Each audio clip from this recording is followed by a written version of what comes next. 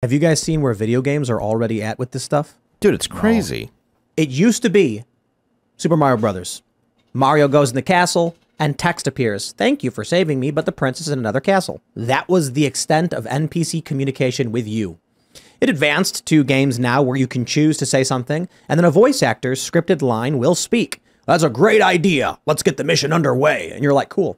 Now, with text-to-voice and predictive language models, video games have already started. You're wearing a headset, you walk up to the NPC, and you say something like, hey, idiot, ugly, I want to buy some soda. And the NPC goes, who are you calling an idiot?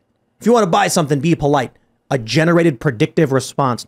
We are years away from people saying, I no longer want to live in reality. I'm going to go into this universe where I can tune out, and you're going to be sitting in your living room talking to fake people